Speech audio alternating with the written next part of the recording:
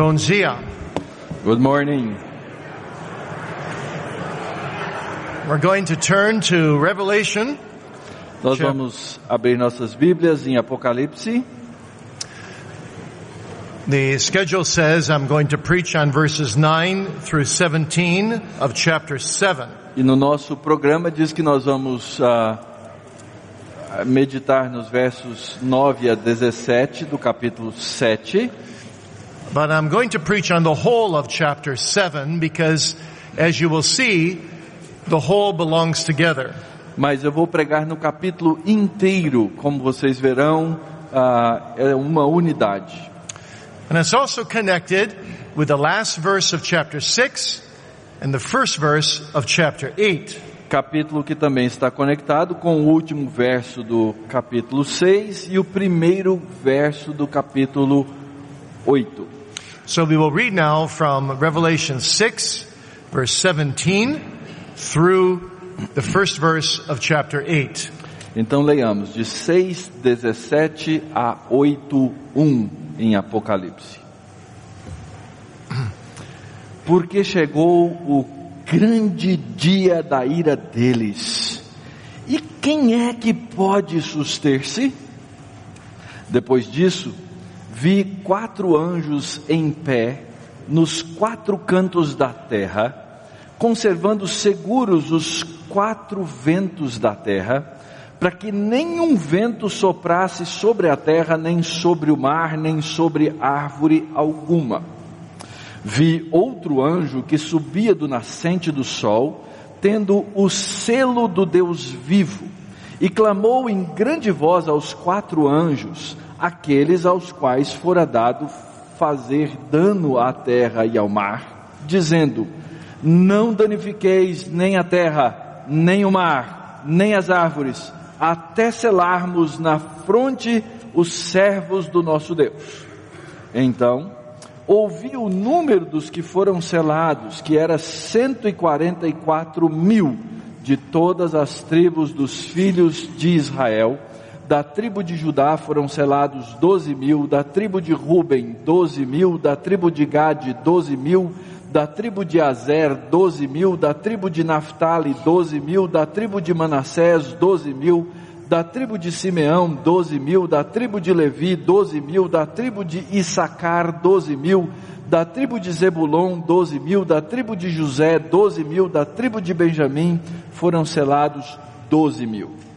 Depois dessas coisas vi, eis grande multidão que ninguém podia enumerar, de todas as nações, tribos, povos e línguas, em pé, diante do trono e diante do Cordeiro, vestidos de vestiduras brancas, com palmas nas mãos, e clamavam em grande voz, dizendo: ao nosso Deus que se assenta no trono, e ao Cordeiro pertence a salvação. E todos os anjos estavam de pé, rodeando o trono, os anciãos e os 4 seres viventes, e ante o trono se prostraram sobre o seu rosto e adoraram a Deus, dizendo: amém, o louvor e a glória e a sabedoria e as ações de graças e a honra e o poder e a força sejam ao nosso Deus pelos séculos dos séculos, amém. Um dos anciãos tomou a palavra dizendo: estes que se vestem de vestiduras brancas, quem são? De onde vieram? Respondi-lhe: meu Senhor, tu sabes. Ele então me disse: são estes os que vêm da grande tribulação, lavaram as suas vestiduras e as alvejaram no sangue do Cordeiro, razão porque se acham diante do trono de Deus e o servem de dia e de noite no seu santuário. E aquele que se assenta no trono estenderá sobre eles o seu tabernáculo. Jamais terão fome, nunca mais terão sede, não cairá sobre eles o sol, nem ardor algum. Pois o Cordeiro que se encontra no meio do trono os apacentará e os guiará para as fontes da água da vida. E Deus lhes enxugará dos olhos toda lágrima. Quando o Cordeiro abriu o 7º selo, houve silêncio no céu cerca de meia hora. Let's pray. Vamos orar. Gracious God, we thank Thee for this wonderful, comforting book we call Revelation. Senhor Deus, nós te agradecemos pelo grande conforto que nos vem por meio desse livro. And for all that it teaches us about the end times. E por tudo que ele nos ensina a respeito do final dos tempos. And we pray that it may comfort us again this morning. E eu peço a Deus que, mais uma vez, nessa manhã, sejamos confortados. As we look at the church militant and the church triumphant. Quando nós pudermos ler aqui a respeito da igreja militante e da igreja triunfante. On her way to glory and in glory. No seu caminho para a glória e na glória. And may the majesty and glory of this chapter bring us to holy silence before Thee. E que a majestade e a glória deste santo capítulo nos traga diante do Senhor no silêncio. So that we would worship Thee in spirit and in truth. De maneira que possamos adorar-te em espírito e em verdade. We pray in Jesus' name. Nós oramos no nome de Jesus. Amém. Well, the book of Revelation is like a Russian nesting doll. O livro do Apocalipse é como uma daquelas bonecas russas chamadas matriushka ou matrioska, que você vai tirando uma boneca de dentro da outra. So if you take the doll apart, you'll find a smaller doll inside. E sempre então que você tira uma parte da boneca, dentro tem uma bonequinha menor. And you take that doll apart, you'll find a still smaller doll inside. E se você tira a segunda, tem uma boneca menor dentro. So there's cycle after cycle of visions in the book of Revelation. Então no livro de Apocalipse nós encontramos um ciclo atrás do outro, ciclos de visão. And chapters 4 through 7 represent the second cycle of visions. E o segundo ciclo de visões encontra-se então do capítulo 4 até o capítulo 7. And in these chapters, Jesus Christ opens the 6 seals on the scroll. E nesses capítulos o Senhor Jesus abre os 6 selos que estão ali naquele rolo. Telling us what He has in store for us. Dizendo-nos o que Ele tem guardado para nós. And then in chapter 8 we find the 7 trumpets. E aí então no capítulo 8 nós encontramos as 7 trombetas. With which come the outpouring of the 7 vials of wrath. E aí então é que é derramada a ira de Deus. Now chapter 7 offers an interlude between the opening of the first 6 seals and the 7th seal. Então o capítulo 7 é uma forma de interlúdio entre a abertura dos 6 primeiros selos e o último, o 7º selo. And the interlude of chapter 7 is actually answering the question at the end of chapter 6. E esse interlúdio do capítulo 7, na verdade, é uma resposta à pergunta que aparece no último verso do capítulo 6. Where verse 17 says, "The great day of His wrath is come, and who shall be able to stand?" Quando 6:17 diz, porque chegou o grande dia da ira deles, e quem é que pode suster-se? Which is, of course, the exact question that Malachi asked near the end of the Old Testament. O que é exatamente a mesma pergunta feita por Malaquias bem no finalzinho do Antigo Testamento.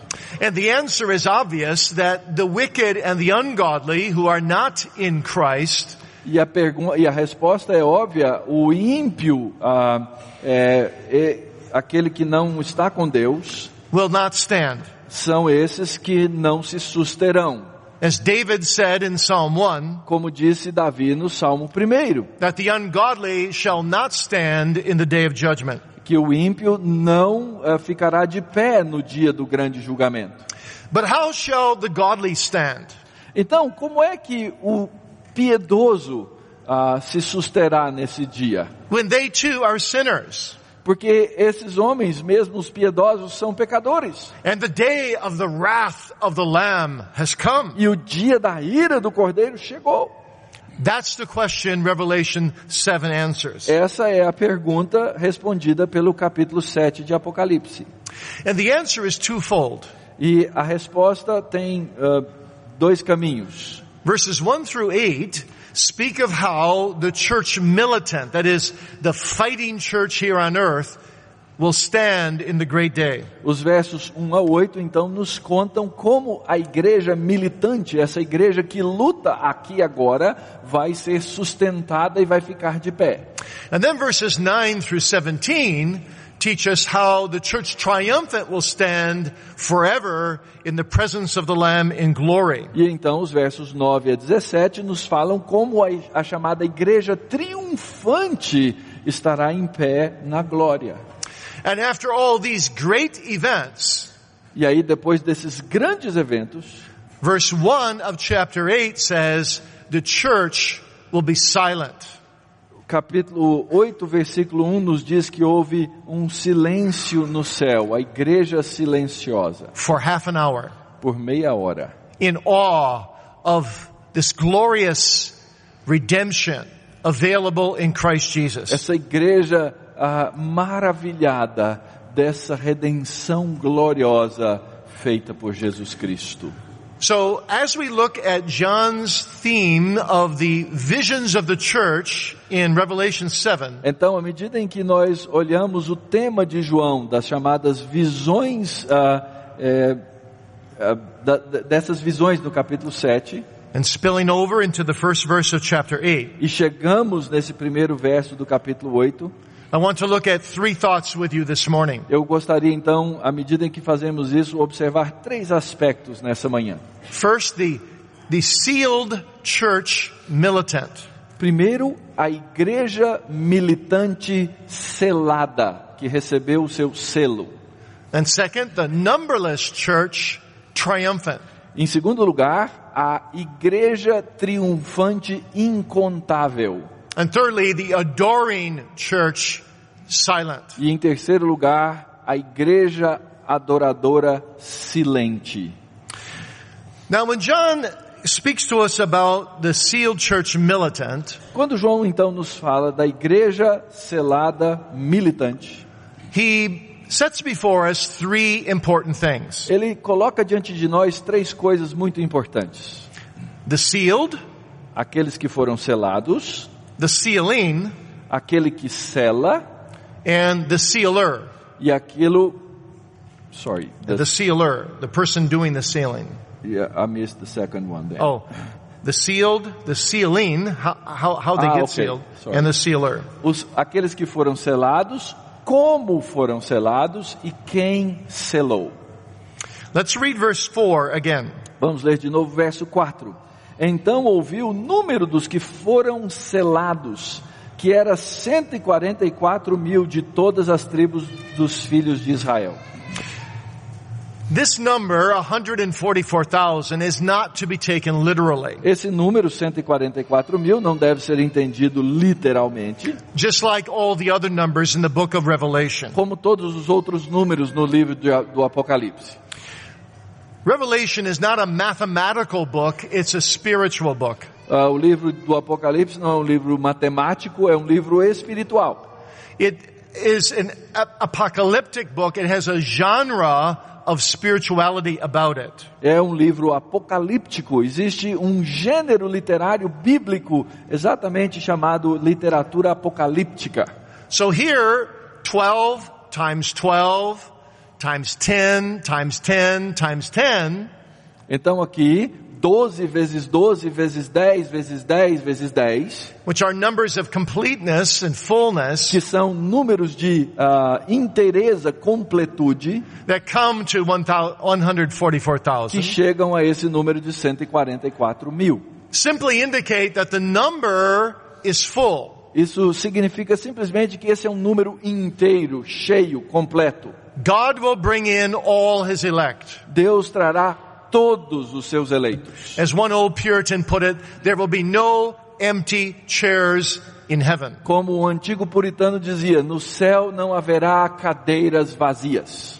Now verses 5 through 8 go on to tell us that there are 12 groups of 12,000. Nos versos 5 a 8, nós vemos então que existem 12 grupos de 12.000.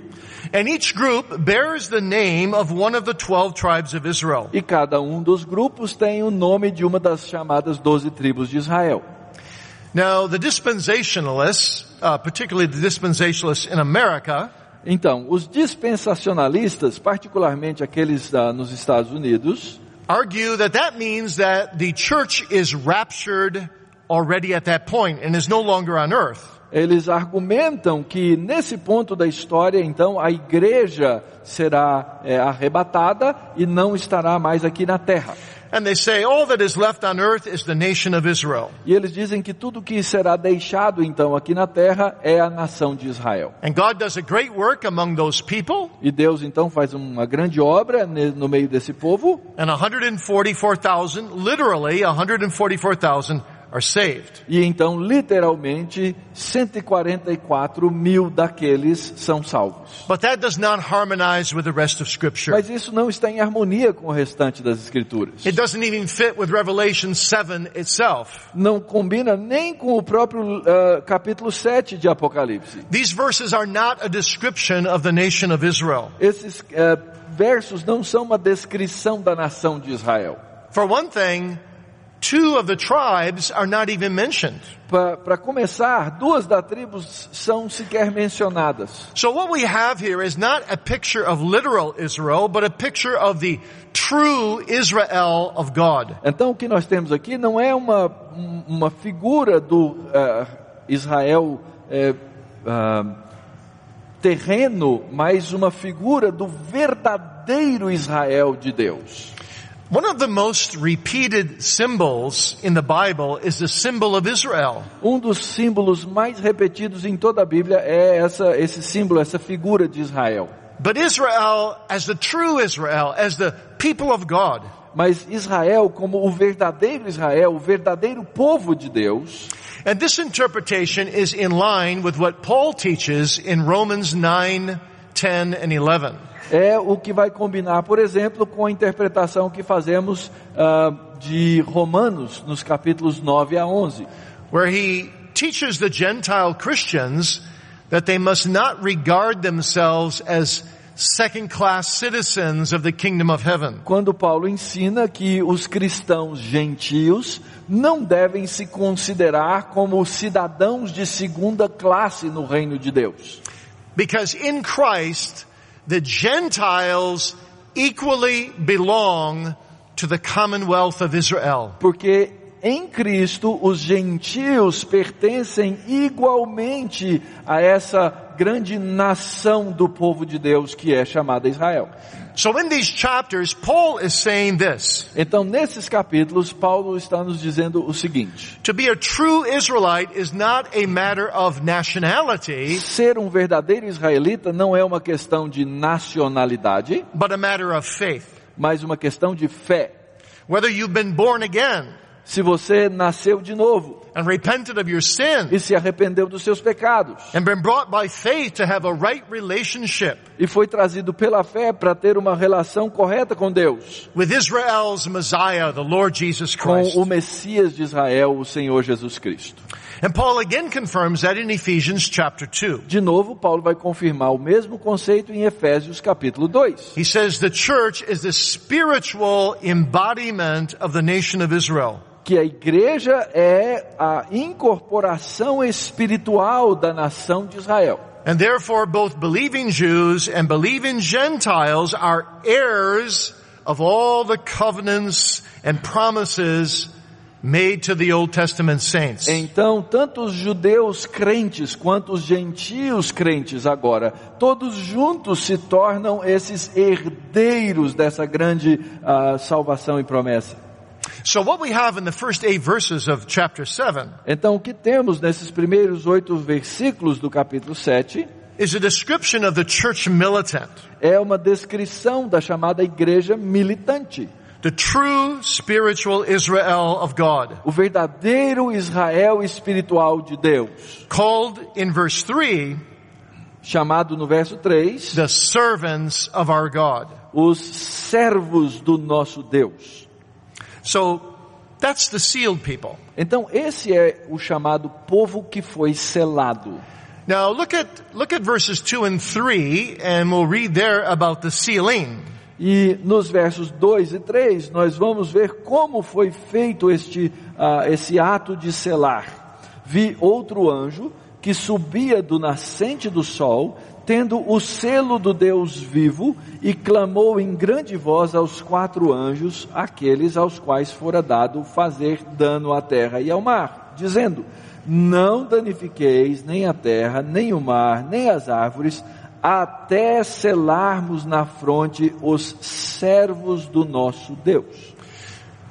Now the New Testament talks about this sealing in several different ways. O Novo Testamento fala a respeito desse selar de várias maneiras. We'll just mention 3 of them. Nós estamos aqui mencionando apenas 3 delas.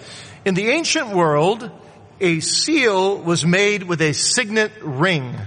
No tempo antigo, algo selado era selado com um anel de selar. And that ring was pressed onto clay or wax. E aquele selo ele era pressionado em argila ou em cera. To leave its own unique mark. Para deixar a sua marca única, singular. And that mark indicated 3 things. E aquela marca do selo indicava 3 coisas. Security, segurança, identification, identificação, and confirmation. E confirmação. So that what God is saying when he speaks of sealing his people. Então o que Deus está nos dizendo quando nos diz que ele sela o seu povo, is that those people are mine. É que esse povo é meu. I will protect them, I will secure them. Eu os protegerei, eu lhes darei segurança. So let's look at those 3 things just a moment. Então vamos rapidamente olhar essas 3 coisas. First, security. Primeiro, segurança. Security is of crucial importance in the sealing of the 144,000. A segurança é de crucial importância para estes 144.000. Because they are in the world, and the world is a dangerous place. Porque eles estão no mundo e o mundo é um lugar perigoso. You see, as Christians, we are subject to the same pressures, the same challenges as non-believers. Como cristãos, nós estamos afeitos ao mesmo tipo de pressão e ao mesmo tipo de desafios que os incrédulos. We too face sorrow and sickness and death. Nós enfrentamos a dor, a doença e a morte. We too face anxiety and struggles to make ends meet in this life. Nós também lutamos para fazer com que as coisas funcionem nessa vida. All the terrible trials that come from the unsealing of the first 6 seals. Todas as lutas decorrentes de não estarmos selados com os 6 primeiros selos. Also come to us. Também nos afetam essas maldições que vêm. But you see, the beauty of these words in Revelation 7. Mas a beleza dessas palavras aqui em Apocalipse 7 is that God grants his people security in the midst of all their trials and temptations. É que Deus dá ao seu povo a segurança no meio de todas as suas lutas e tentações. A security that the world never experiences. Uma segurança que o mundo nunca experimenta. You know, sometimes maybe you're a believer, but you too are worried about how you will persevere to the end. E às vezes, mesmo como crentes, nós nos preocupamos perguntando: como será que eu vou perseverar até o fim? You look at your own heart. Você olha para o seu próprio coração. You see your own weaknesses. Você vê suas próprias fraquezas. And you fear that you're going to make shipwreck of your faith. E você teme arruinar a sua fé. But you see, God comes in Revelation 7. Mas aqui em Apocalipse 7, Deus vem and says to you as the militant church, e diz para vocês como igreja militante: I have sealed you. Eu os selei. I will make you secure. Eu os asseguro. I will protect you from all danger. Eu vou protegê-los de todo perigo. I will bring you back from your backsliding ways. Eu vou lhes trazer de volta das suas escorregadas. I will never let you fall away completely from me. Eu nunca vou deixar que você se afaste completamente de mim. Nothing shall separate you from the love of God which is in Christ Jesus our Lord. Nada nos separará do amor de Deus que está em Cristo Jesus, nosso Senhor. You are secure. Você está seguro. And so at the beginning of Revelation 7, Então, no começo de Apocalipse 7, the four angels are holding back the four winds. os 4 anjos estão segurando, impedindo que os 4 ventos cheguem. They are given power over everything upon land and sea. Eles têm o poder sobre todas as coisas na terra e no mar. To the four corners of the earth. Nos 4 cantos da terra. They're given power to harm everything. Eles têm o poder de destruir tudo, Except God's people. exceto o povo de Deus. They're held back from injuring God's people. Eles são segurados, impedidos de machucar, de ferir o povo de Deus. The four winds have the potential to hurt us, Os 4 ventos têm o poder de nos machucar, but they can't do so mas eles não podem fazê-lo, because God will not allow them. porque Deus não permite que isso You see, aconteça. if we're sealed by God, the four winds of the powers of this earth will never sweep us away. Então, se nós somos selados, os 4 ventos dos poderes desse mundo nunca poderão nos afetar. That's why Paul says in 1 Corinthians 10 É por isso que Paulo diz em 1 Coríntios 10, that there will be a way of escape from every trial that comes our way. que haverá uma maneira de escapar de toda tentação que vier no nosso caminho. We may feel like we're going to be overwhelmed, Parece que então seremos finalmente tomados, but God makes a way of escape. mas Deus nos acha um meio de escapar. We're secure through the protecting power of the King Lamb. Nós estamos seguros pelo poder do Rei Cordeiro. He sits on the throne. Ele está no trono. He sits on the throne even today. E Ele hoje está no trono. Also in the midst of great political turmoil. Mesmo no meio das nossas lutas políticas, In Brazil, no Brasil, in America. nos Estados Unidos, Both nations are right now in the midst of incredible political turmoil. ambas nações estão agora no meio de um imbróglio político terrível. But the King Lamb says on the throne, Mas o Rei Cordeiro está no trono. He reigns and rules over all. Ele- Think of Psalm 2. Ele reina e governa sobre todos, como está escrito no Salmo 2. And He says, I will build my E ele church. diz, eu edificarei a minha igreja. I will seal my Eu church. selo a minha The gates of igreja. hell will not prevail As against her. portas do inferno não prevalecerão contra ela. Sealing means security. O selo significa a nossa segurança. But sealing also means identification. Mas o selo também significa identidade, identificação. A seal is a mark of ownership. O selo é uma marca de propriedade. God is saying of His people, they are mine. Deus está dizendo a respeito do seu povo, eles são meus. That's what Revelation 7 means when it says that the seal is on their foreheads. É isso que Apocalipse 7 quer dizer, que o selo está na fronte dos servos. It's not hidden beneath their clothing. Não está escondido debaixo das roupas. It's not a secret tattoo somewhere on their body. Não é uma tatuagem secreta em algum lugar do corpo. But God marks His people with the blood of the Lamb. Mas Deus marca o seu povo com o sangue do Cordeiro. The fact that we come through great tribulation O fato de que nós passamos por grande tribulação and wash our robes in the blood of the Lamb e lavamos as nossas vestes na roupa, as nossas vestiduras no sangue do Cordeiro, marks us. nos marca, It sets us apart. nos coloca em separado, It identifies us as being in Christ, nos identifica como aqueles que estão em Cristo, as belonging to God. aqueles que pertencem a Deus. And it's on our forehead Isso está na nossa fronte, na nossa testa, where everyone can see it. onde todos podem ver. In other words, you can't hide that you're a Em Christian. outras palavras, você não pode esconder que você é cristão. The fact that you're marked and owned by God. O fato de que você é possuído e marcado por Deus.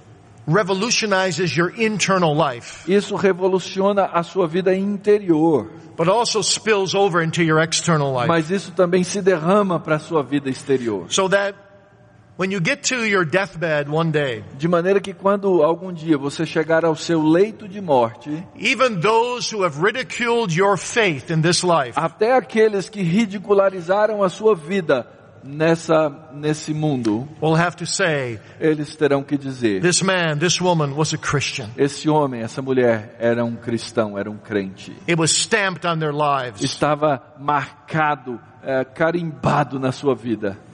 If you were to die today, could your friends, could your family say that of you? Se você morresse hoje, seus amigos, sua igreja, sua família diria isso de você?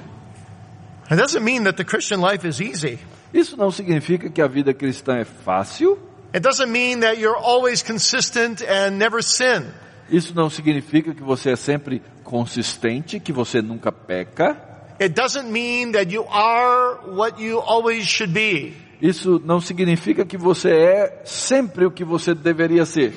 But it does mean that it is obvious to others that you love the Lord Jesus Christ in sincerity. Mas isso significa que fica óbvio às outras pessoas que você ama o Senhor Jesus Cristo em sinceridade.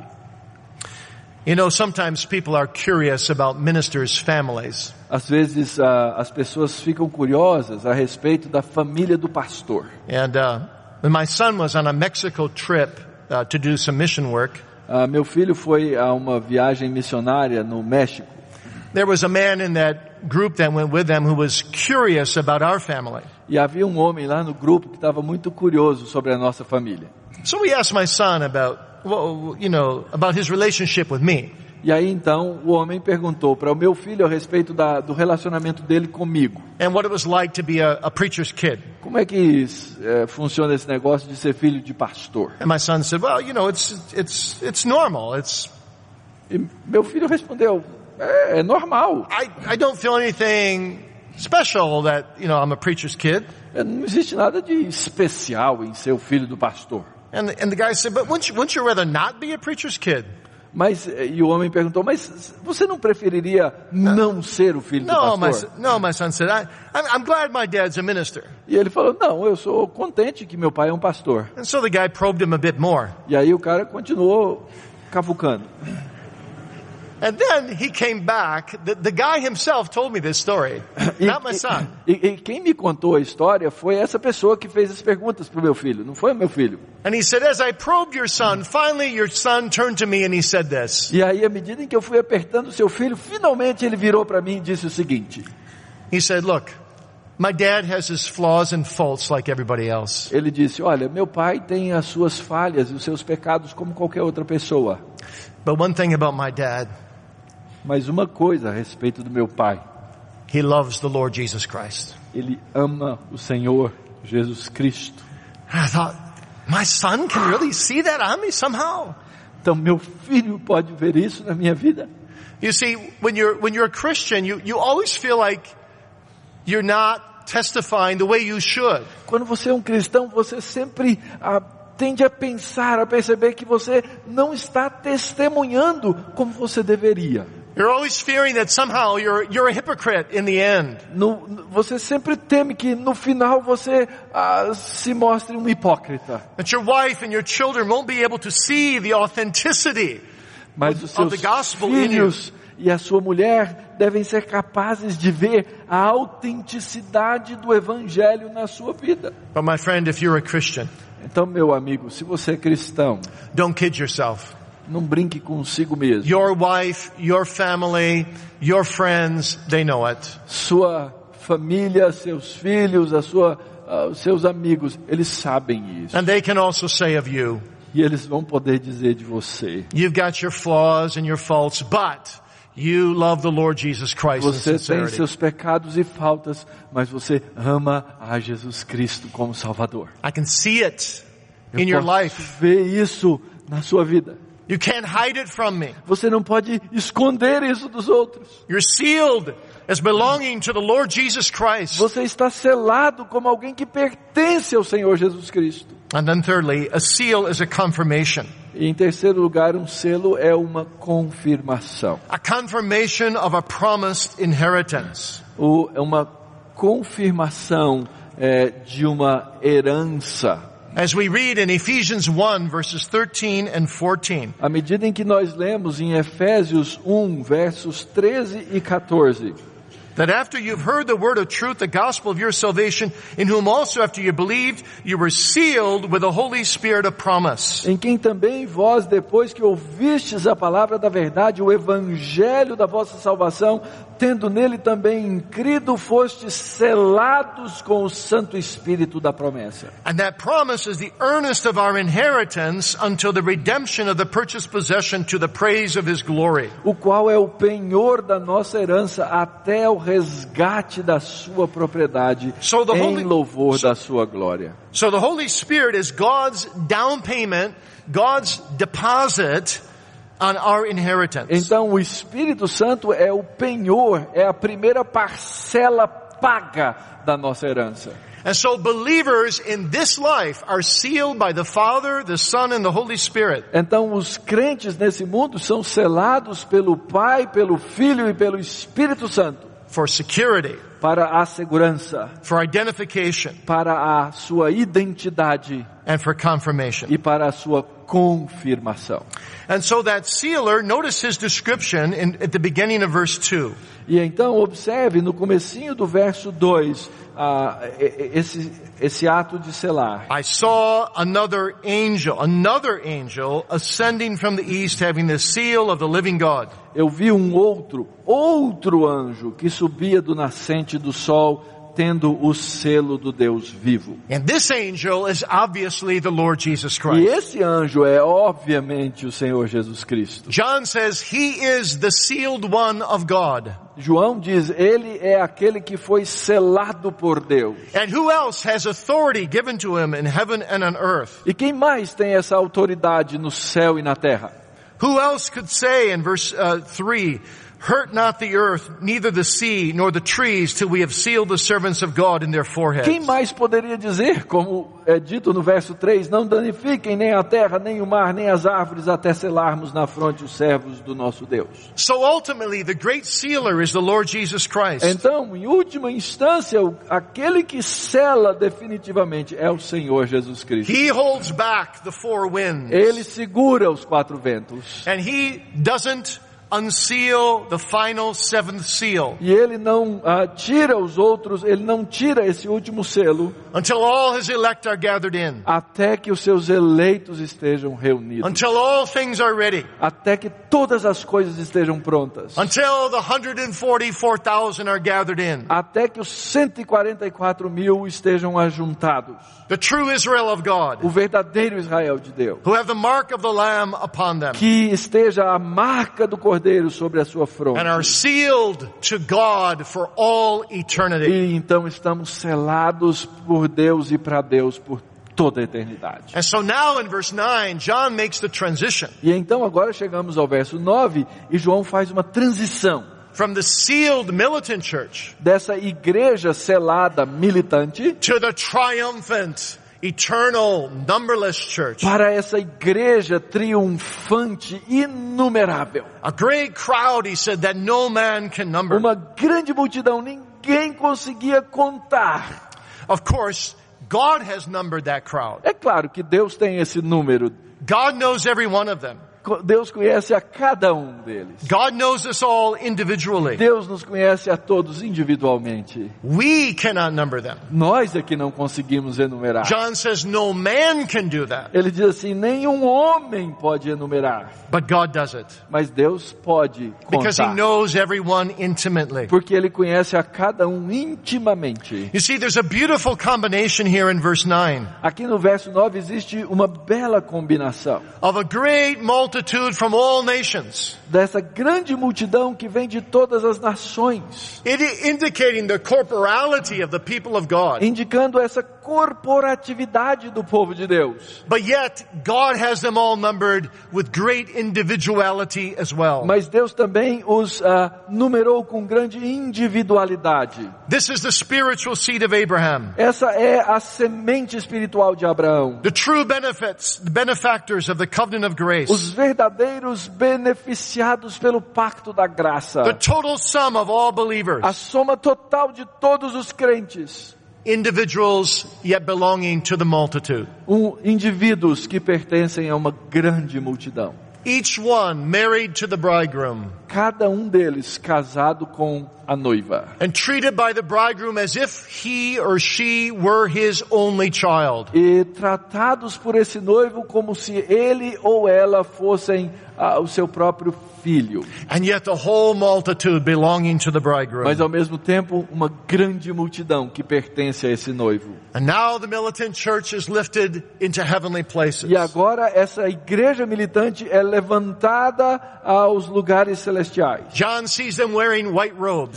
João os vê usando vestiduras brancas. With palm branches in their hands. Com folhas de palmas nas suas mãos. Alluding to the Feast of Tabernacles in the Old Testament. Lembrando-se da festa dos tabernáculos no Antigo Testamento. That reminded the children of Israel. Que lembrava ao povo de Israel. Of the 40 years they wandered in the wilderness. Dos 40 anos de peregrinação no deserto. And this feast, you see, was a celebration of their deliverance from Egypt. E isso era a celebração da sua libertação do Egito. And it anticipated their arrival in the promised land. E aquilo antecipava a sua chegada na terra prometida. And so these palm branches. Então essas palmas nas mãos are branches of victory. Eram palmas de vitória. The glorified saints are saying, we have come out of the great tribulation. Os santos glorificados estavam dizendo, nós passamos pela grande tribulação. Into the triumphant kingdom of God. Para esse reino do triunfo de Deus. No, the great tribulation is not 3.5 years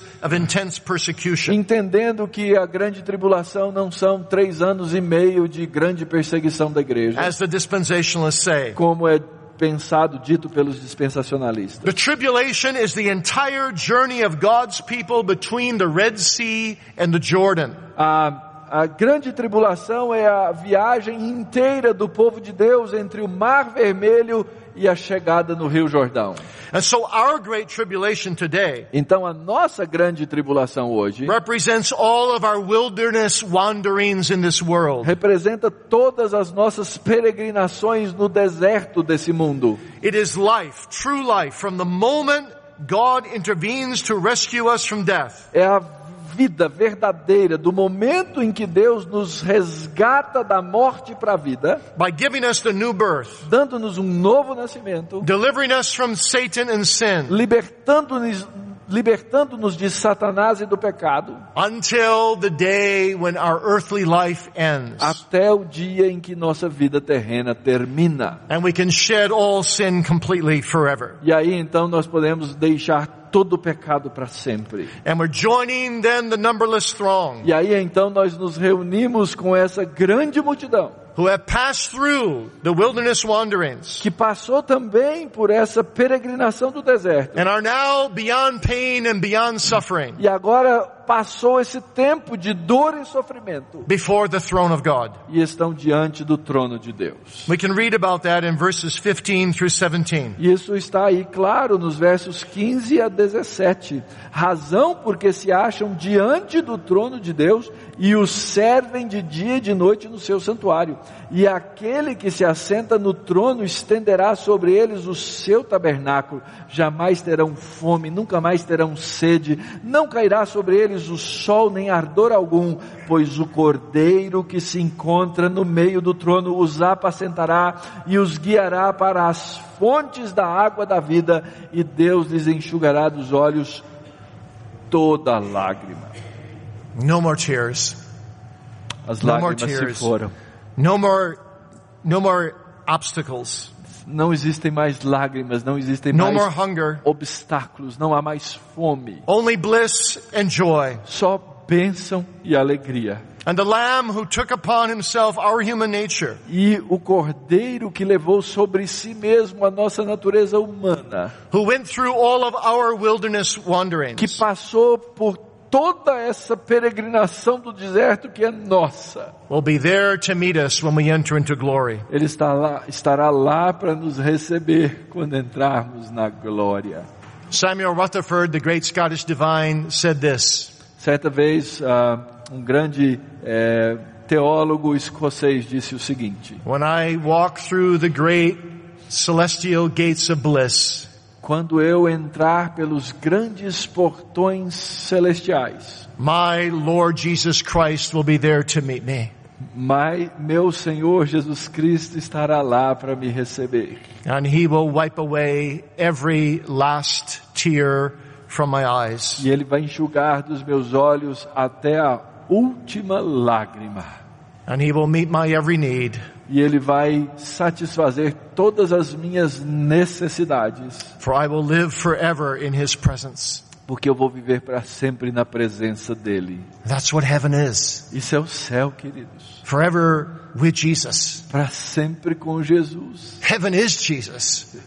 O céu é Jesus. That same Rutherford once said, Samuel Rutherford disse certa vez: if there were 10,000 heavens piled on top of each other, se houvesse 10.000 céus um sobre o outro, my Lord Jesus Christ would be the centerpiece of them all. Meu Senhor Jesus Cristo seria o centro de todos eles. Christ's presence will ever be with us. A presença de Cristo para sempre conosco. Christ's presence will be our light. A presença de Cristo vai ser a nossa luz. Christ's presence will overshadow us. A presença de Cristo nos tomará, será a nossa sombra. It will be like living in the Garden of Eden, only much better. Será como viver no jardim do Éden, muito melhor. Because Christ's presence is always with us. Porque a presença de Cristo estará sempre conosco. We will be more alive than we have ever been. Nós estaremos mais vivos do que jamais estivemos. Heaven pulsates with life. O céu pulsa com vida. We live in a world today of people who are frustrated. Nós vivemos hoje num mundo onde as pessoas são frustradas, angry, iradas, dissatisfied, insatisfeitas, unfulfilled, incompletas, não se completam nunca. But even we as Christians, often feel a sense of incompleteness. Mas mesmo nós cristãos nos vemos muitas vezes com esse senso de não estarmos plenos, completos. As we struggle through our wilderness wanderings, à medida em que nós lutamos com essa nossa caminhada no deserto, we sometimes feel inside, don't we? Às vezes nós nos sentimos assim por dentro, não é verdade? That we were made for something better. Que nós fomos criados, feitos por Deus para uma coisa melhor. That we were redeemed for something more than what we now experience. Que nós fomos redimidos por uma coisa melhor do que aquelas que hoje nós experimentamos. Our joys in this life are sweet. Nossas alegrias nesse mundo, elas são doces. The joys of Jesus Christ in communion with Him are the sweetest joys of our life. A nossa comunhão com Jesus Cristo nesse mundo é a coisa mais doce que podemos experimentar. And yet we see through a glass darkly. Mas nós vemos ainda de maneira embaçada. We long for more. Nós queremos mais. We want to know Jesus better. Nós queremos conhecer mais a Jesus. We want to gaze on His face as we heard last night. Nós queremos olhar a sua face como vimos ontem à noite. John says now you will hunger no more. E então João diz aqui, agora não tem mais fome. You will thirst no more. Você não vai ter mais sede. You will be eternally satisfied. Você estará plenamente satisfeito, eternally fulfilled, completa, eternamente completo, because Jesus Christ is the springs of living water. Porque Jesus Cristo é a fonte da água da vida. But now John asks a good question. Mas então João faz uma pergunta. How do the redeemed get there? Como é que o redimido chega lá? Verse 13. Verso 13. What are these which are arrayed in white robes, and whence came they? Um dos anciãos tomou a palavra dizendo: esses que se vestem de vestiduras brancas, Quem são? De onde vieram? You see, the elder is not asking John for information, O ancião não está perguntando informação. but he's drawing attention to the all-important question of how the great multitude in heaven got to be where they are. Mas ele está chamando a nossa atenção a essa questão. Como é que essa grande multidão chegou até aqui? And John says, sir, you know the answer. E Jesus então diz, Senhor, tu sabe a resposta. And since you know, tell me. E desde que o Senhor sabe, então me conta. And so the elder says in verse 14b, these are they who have come out of great tribulation, have washed their robes and made them white in the blood of the Lamb. Então o ancião no verso 14, parte 2, diz assim, são esses os que vêm da grande tribulação, lavaram as suas vestiduras e as alvejaram no sangue do Cordeiro. Notice that these people are not in glory because they went through tribulation. Observe que essas pessoas não estão em glória porque passaram pela tribulação. You don't get to heaven because you've had lots of troubles in life and God somehow wants to compensate you. Você não chega no céu porque na vida você teve um mundo de problemas, então Deus vai te compensar no final. No, but they are there because they've washed their robes in the blood of the Lamb. Não, eles estão lá porque suas roupas foram lavadas no sangue do Cordeiro. We don't wash our robes in our own sufferings, Nós não lavamos as nossas vestiduras no nosso próprio sofrimento, but we wash our robes in the blood of Christ, mas lavamos as nossas vestiduras no sangue de Cristo, who has suffered for us. que sofreu por nós. And notice that they wash their robes. E observem que eles lavam as suas roupas. Salvation is from God alone. A salvação vem de Deus somente. We cannot save ourselves. Nós não podemos nos lavar. But we do have to come to Christ with our dirty clothes. Mas nós temos que chegar a Cristo com We have to come to Christ with our filthy robes, Nós temos que chegar diante de Cristo com as nossas roupas sujas, so that we can be washed. de maneira que possamos ser lavados. And that is God's sovereign way to get to heaven. E essa é a maneira soberana de Deus de nos levar ao céu. As sinners, we come to Christ in the midst of our filthiness. Como pecadores, nós chegamos a Cristo no meio da nossa imundícia. We actually think we're kind of good people until the Holy Spirit shows us who we really are. Na verdade, nós temos uma tendência de pensar de nós mesmos que a gente é gente boa até que o Espírito Santo nos convença do contrário. And then we come to the Savior and say, wash me, Savior, or else I die. E então nós chegamos diante do Salvador e dizemos, lava-me, Senhor, ou morrerei. Wash your soul in the blood of the Lamb. Lave a sua alma no sangue do Cordeiro. That's the way to heaven. Esse é o caminho para o céu. That's how people get there. É assim que as pessoas chegam lá. And once they get there, they'll never wish to come back. E uma vez que eles chegam lá, nunca mais querem voltar nos seus caminhos. Because heaven is just too wonderful. Porque o céu é simplesmente maravilhoso.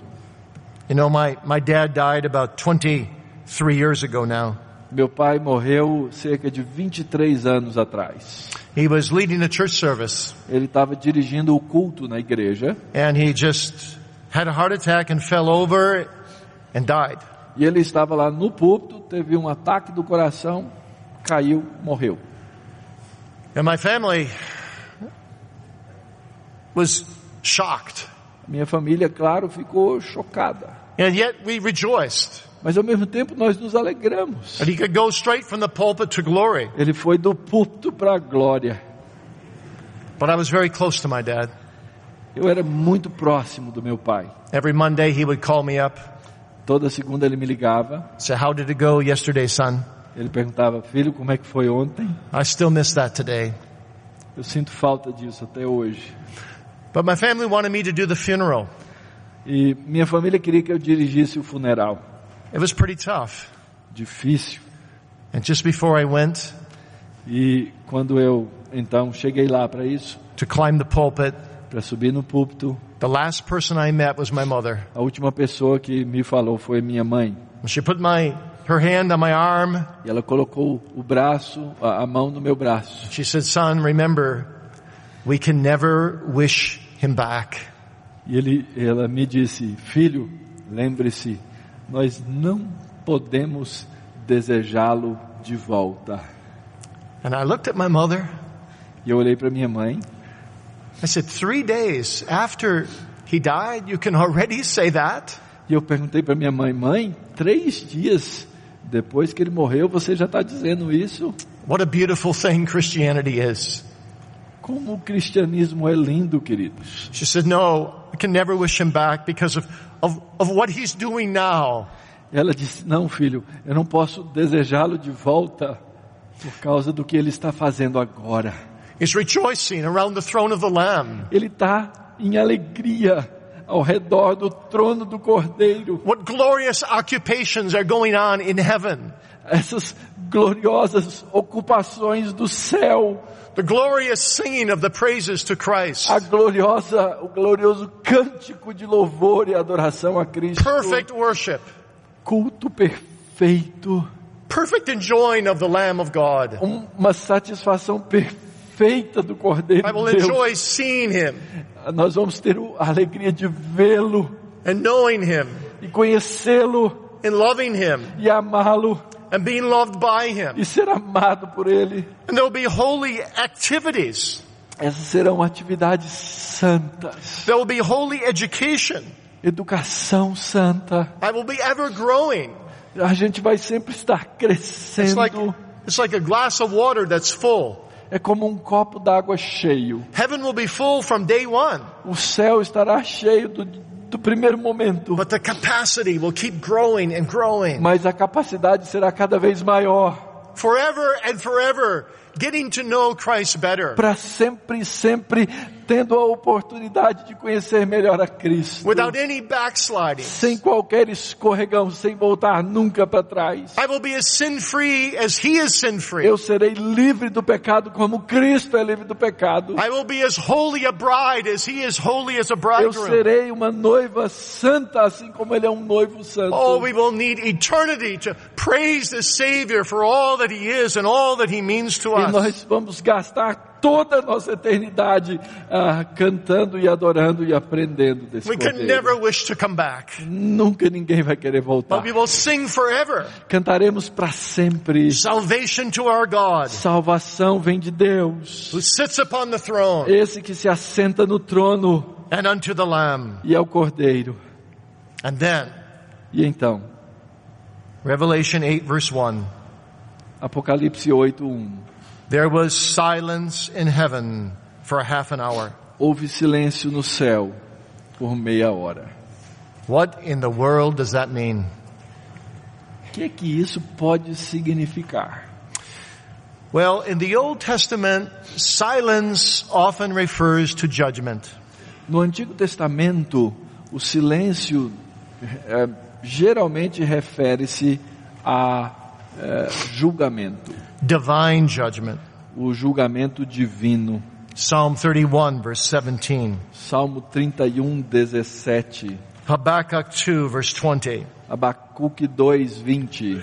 Zechariah 2 verse 13. Zacarias 2:13. All these texts and more talk about being silent before a God of divine judgment. Todos esses textos e outros falam desse silêncio diante do julgamento de Deus. The silence is like the quietness after a storm.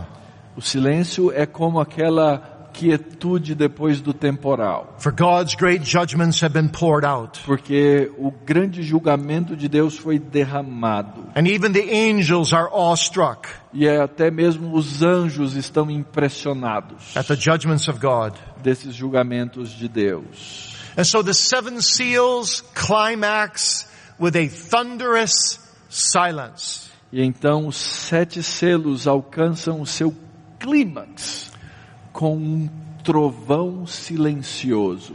The cries of the martyrs for divine justice O choro dos mártires pela justiça divina, of chapter 6. do capítulo 6. The roaring earthquake in the dissolution of the world. o barulhento terremoto e a dissolução da terra do mundo in chapter 6. no capítulo 6. The screams of the wicked as the wrath of Christ falls upon them. O grito dos ímpios à medida em que a ira de Deus cai sobre eles. And they cry out for the hills and the mountains to fall on them. E eles chegam a gritar que os céus e as montanhas caiam sobre eles. In chapter 6. No capítulo 6. Are such a contrast. São um contraste tão tremendo. To the militant church becoming the triumphant church. Com essa igreja militante tornando-se a igreja triunfante. And the glory and the peace and the joy of the triumphant church. E a glória e a paz dessa igreja triunfante. That the contrast between the wicked and the godly. Que o contraste entre o ímpio e o piedoso. The contrast between chapter 6 and chapter 7. O contraste entre o capítulo 6 e o capítulo 7. Just makes appropriate total silence. Faz com que o momento exija um silêncio absoluto. Every mouth is silenced. Toda boca se cala. The saints and the angels stand amazed at the glory of the Lord. Os santos e os anjos se maravilham com a glória do Senhor. What a sacred half hour. Que tremenda meia hora. You know, in America, every year on 9/11, nos Estados Unidos, todo ano, no 9 de setembro, the whole nation, no 11 de setembro, the whole nation takes a minute of silence. A nação todinha guarda 1 minuto de silêncio. To remember what happened when the towers in New York City fell. Para lembrar o que aconteceu quando aquelas torres em Nova York foram derrubadas. And the judgments of God were felt throughout our land. E os julgamentos de Deus foram sentidos na nossa terra. But also in our own lives, there are times when silence is the only appropriate response. Mas também há momentos na nossa própria vida nos quais o silêncio é a única resposta apropriada. To calamity and to grief. Para a calamidade e para o luto. But also to joy and gladness. Mas também um silêncio para a alegria e o contentamento. Have you ever been silent at the face of God's goodness to you? Você já esteve silente perante a face da bondade de Deus para você? Have you ever been silent in adoration? Você já esteve silente em adoração? That you praise God speechlessly? De maneira que você adora a Deus sem palavras? Be still and know that I am God. Aquietai-vos, sabei que eu sou Deus. I will be exalted among the heathen. Serei exaltado entre os povos. I will be exalted in the earth. Serei exaltado na terra. Oh, that is a bit of what it will be like when a child of God enters into heaven. É assim que será quando um filho de Deus entrar no céu. Understanding the judgments of God upon the wicked. Entendendo o julgamento de Deus sobre os ímpios. Understanding the incredible, amazing grace of God to me. Entendendo a incrível, maravilhosa graça de Deus para comigo. There will be an adoring silence. Haverá um silêncio de adoração. I can never, ever, ever fully understand the gospel. O fato de que eu não conseguiria nunca, de maneira alguma, jamais, entender esse evangelho. That God took the best he had and gave him for the worst he could find, even me. De que Deus pegou o melhor que ele tinha para entregar pelo pior que existe, sendo eu. And put all the judgment upon his son. E colocou e derramou todo o julgamento sobre o seu filho. Be still, my soul. Be silent before him. Aquieta-te, minha alma. Aquieta-te diante dele. Let's pray. Oremos. Gracious God, we thank thee so much for the gospel. Senhor Deus, nós te agradecemos tanto pelo evangelho.